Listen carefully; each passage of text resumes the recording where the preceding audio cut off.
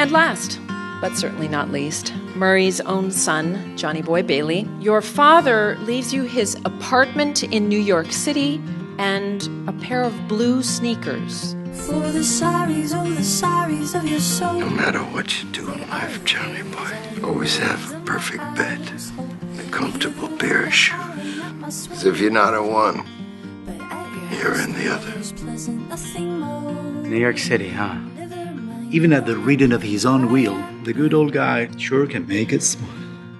I just think a trip to New York would do you some good. Murray didn't leave you gas money. He left you those sneakers.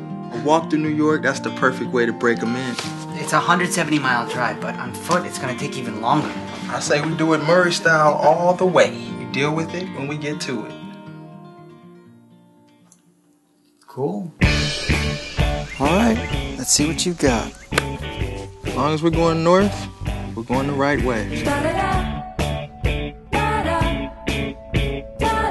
Like Murray said, it's all about the beds and the shoes.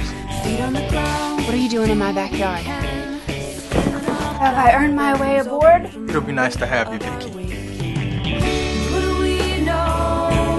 This goes against walking. Is this thing on? This girl's got soul. Booyah! Did you really just say booyah in a game of skee ball? Yuri didn't have any superpowers. He was just an ordinary guy.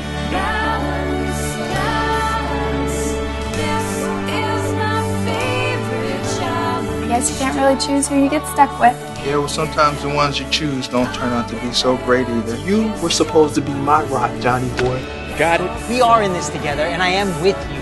Not because I have to be, but because I want to. I'm so glad you decided to look at the world the way your father did.